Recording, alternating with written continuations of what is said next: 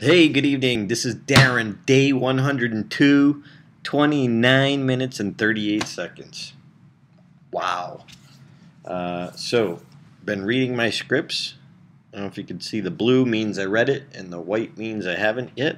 So last script to read is Rocky. Now I'll probably continue to go back and read these again and again as I go through the process. But it's also been interesting reading the actual scripts, seeing the directions to say what's going on in the background or the feelings or emotions, or this one looks at that one. So that's been an education. And I can see my eyes are slitting and barely open because I'm tired. Anyway, so finish reading The Peaceful Warrior. And that, if you haven't read that, the more I study it, the more brilliant it really is. If you don't know that movie, or if you like motivation and inspiration, you got to check out The Peaceful Warrior. If you're a reader, read the book. If you like movies, prefer movies, definitely check out the movie. Again, Nick Nolte did an awesome job, and based on a true event, not a true story. So I'm not sure what's real and what isn't, but just a lot of wisdom. Like, it reminds me too of like The Bronx Tale, which, though it's a mob movie, there's a lot of wisdom and insight in that. The more I read this over, the more I'm like, yeah, that's good stuff. So where are you, Dan? I'm here. What time is it now? What are you this moment?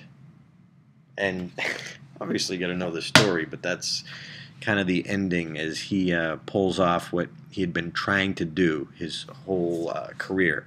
Was this the triple Gonzi or Gonzo or something?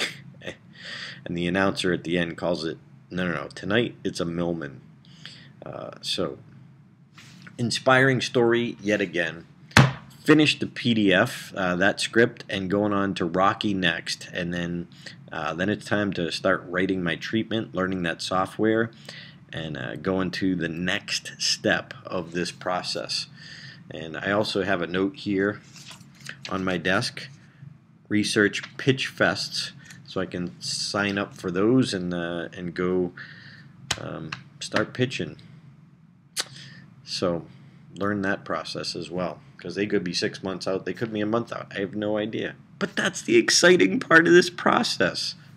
Oh, and I have to tell you, I wrote an article that will be out in my newsletter tomorrow about curses that seem to be curses in your life, it turns into blessings. And I wrote the article, and tonight, yeah, I got another one. Oh.